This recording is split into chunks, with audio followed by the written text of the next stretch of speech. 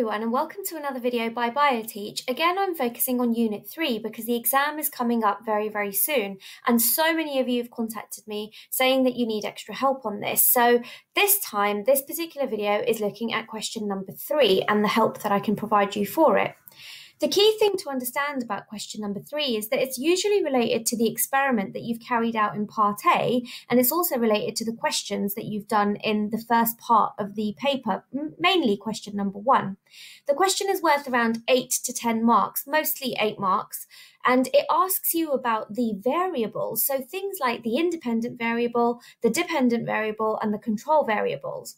It will ask you questions about how you controlled the variables, or if there were any variables that you didn't control or couldn't control. Why did you control those variables? How did that help your investigation? And in terms of repeatability and reliability, how could you improve your experiment that you did as part A? The last part of the question is always asking you about how to extend the investigation. And I'll go through what each of these mean as we see the questions. But what the first thing I wanted to do was make sure that I showed you some classic examples from the past years so you can start to understand and some of the common themes that arise in these questions. So for June 2017, there was the part A was about being an assistant groundkeeper in a small inner city nature reserve, and you were asked to investigate how pH affects plant growth. And this is just basically how you needed to set up your trays. So this is taken exactly from part A. So question number 3, the first part in this particular case asked about why weather was not a factor in the investigation when comparing the different areas of the small inner city nature reserves. Well, essentially what it's saying is that you can't control the weather, but also why was this not a factor in your investigation? This particular investigation looked at a small inner city reserve, so just one nature reserve. So for 2 marks, the students could have said anything along the lines of the areas that were tested in the one inner city nature reserve were part of the same nature reserve, and they're tested quite close together. In terms of the areas that are tested, they're very close together. That's what I mean by that. And then the second mark could have gone to talk about the fact that because they're close together, you'd expect them to have similar weather conditions. So the students didn't have to account for different weather conditions because they were just looking at the same nature reserve. So hopefully that makes a bit of sense as to why weather was not a factor. The second part of the question from the same year was asking you to identify 2 variables in the investigation that cannot be controlled. Now, if we're considering the fact that this was a investigation of the effect of pH on plants and plant growth, then the types of factors that I can't really have any control over are things like shade or light, because I can't control how much shade or how much light that particular plant is under. I can't control disease from pests. I cannot control the type of soil. I cannot control the mineral content of the soil. So any 2 of these would have been okay to mention. Part B of question 3 said, explain 2 ways in which you could extend your investigation to provide stronger support for your conclusions about the effect of soil pH on plant growth. Now, when we're talking about an extension, we're talking about what else could we do to help us support the conclusions that we've made. So you need to say 2 main points, and by explaining them, you would get the 4 marks in total. So 1 mark for each of the points and 1 mark for the explanation for each of the points as well. So for something like this, I would expect my students to talk about things like repeating the experiment for different reserves in the inner city to extend the range of results. So that particular point there would get them 2 marks. You could talk about carrying out more repeats in the same area to give more reliable results. And you could also talk about different types of plant to see if the pH will affect the different types of plant that's grown, because in this particular experiment they only grew 1 type of plant. So that would be an idea of how to extend the investigation. It's not enough just to say, oh, just do repeats, because that's not necessarily extending it. You need to explain why the repeats might help and where you might take your repeated investigation from. So for May 2018, this was the part A scenario. So it said you're a research scientist who works for an apple juice company, and you've been asked to find the optimum concentration of the enzyme pectinase to extract the maximum mass of juice from the apples. And this particular enzyme breaks down the apple cell walls to release the juice. Fine, that was part A. Question 3 for this part B paper said that the ripeness of the apples used in your investigation was a variable that could not be controlled. Part of the reason why you couldn't control that is, one, that you can't assess the ripeness, and two, when the students did this investigation, it was the technicians that prepared the apple pulp. So that was quite important for the students to be able to remember. You might not know that because you've not done this particular experiment. Anyway, back to the question. It says, explain why the differences in ripeness did not affect your results. Well, when the technicians would have carried out the part of the experiment to prepare the samples for the students, they would have basically mushed all of the apples. So basically all the ripe apples and the unripe apples would have been mushed together and mixed up. And any differences that were caused by the ripeness would have been spread throughout the apple puree that was created. Again, when you look at this and you think, well, I wouldn't know that, it's probably because you've not done the experiment. When you come to your exam, in your part A, you will have that sheet. You will know exactly what you needed to do in terms of the method and what you'd be provided with. So part 3 will be easier for you guys to answer. Part 2 of this particular question from the same year says, identify 2 other variables that could not be controlled. You'll notice that this question has repeated from the previous year as well. So with this pectinase example, the 2 variables that I cannot control on this are things to do with the apple. So for example, the consistency of the puree, that was prepared by the technicians. I can't control that. I also can't control the mixture pH value. I can't control the types of apples, and also I can't control how much damage was done to the apple before pureeing, because that might affect how much juice is available. You could also talk about the age of the apples as well, which I've not put on the slide, but it's something that's quite a valid response.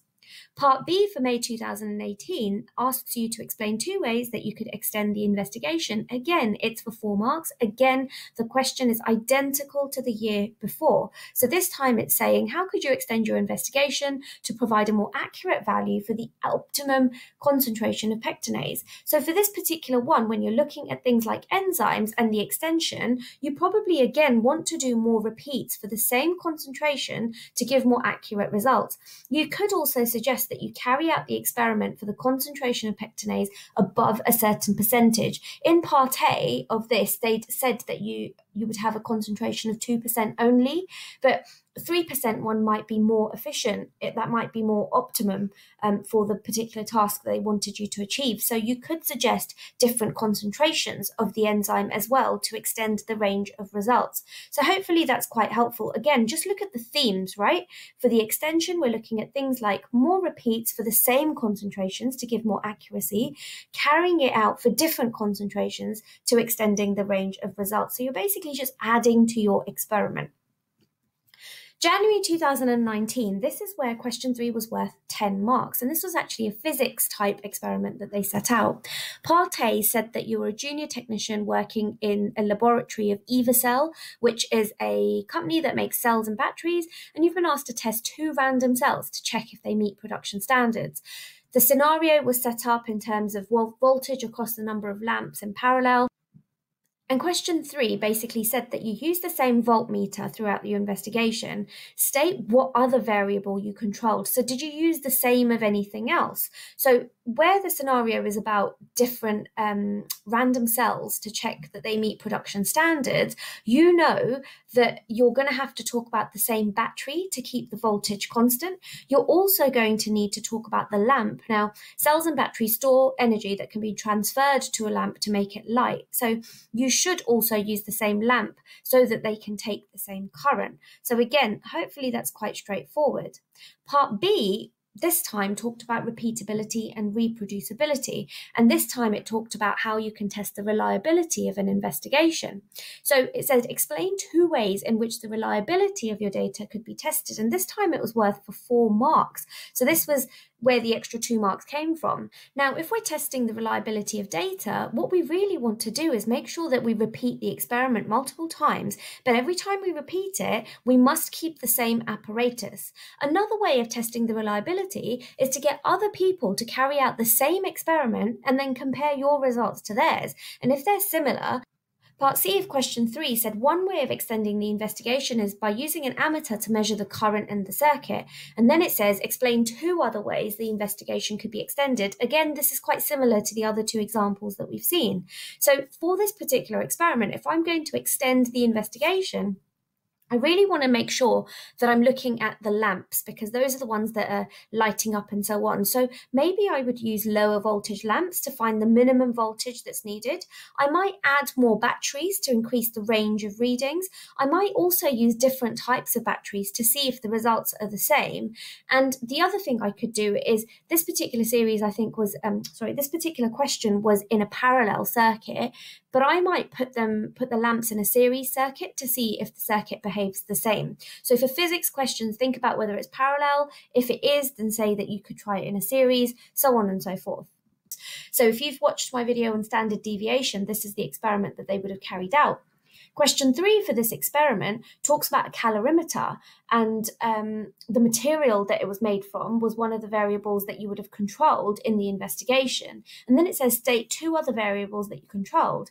Now, for anyone who doesn't know how a calorimeter works or how it's set up, for this particular practical, what you needed to do was you needed to get a source of food and you needed to burn it. And when that food was on fire, you needed to put that underneath the calorimeter setup, and it would basically measure how quickly or to what temperature your water heated up in the calorimeter. If you struggle with understanding what that experiment is about, I would suggest you search on YouTube for this particular experiment because it will give you a visual representation of what the students did. So back to this question, state 2 other variables that you controlled in your investigation. Well, this particular one, you'd have controlled the volume of water in the calorimeter. Remember, if you've got a large amount of water, it's going to take longer to heat up. So you would make sure that for every food type, you had the same volume of water that you were trying to heat. You also needed to make sure that the distance of the burning food that you held at the bottom of the calorimeter was the same. So if you held the maze puffs 5 centimeters below the bottom of the calorimeter, then every other one would also be held 5 centimeters below. Part B of this question asks you to explain why the mass of the carbohydrate food was recorded before and after burning in your investigation. So this is for 2 marks. When you're looking at measurements that are taken before and after, the key thing is that they allow us to compare. So in this particular investigation, the fact that we took measurements before and after allowed us to be able to work out the loss or the change in mass from the start. If you didn't take it before, you didn't know what it was. So measuring it at the end would have made no difference. You'd have had no data. Some food may not have burnt. So recording it before and recording after to see if there was a difference would have been quite key. And another point you could make as well is that the measure of the mass of food burned is needed so we can calculate how much mass is lost per gram when we burn it. Part C said, explain 2 ways in which you could extend your investigation. Again, it's worth 4 marks. Again, it's worded exactly the same. So for Part C, in terms of extending this particular investigation, we would talk about the fact that we could test different composition of food. So this one was testing carbohydrates or foods that were high in carbohydrates, but maybe we could extend it by testing foods that were high in protein or foods that were high in fat to see if they give off more heat than carbohydrates. Another way that you could extend this is these foods were tested as a whole, so we didn't mush them or cut them or anything like that. If it was a popcorn, we literally just popped a needle into the popcorn and burnt it. But to extend it, you could crush all the foods before burning so that they're in their powder form to see if surface area has an effect on the burning of foods.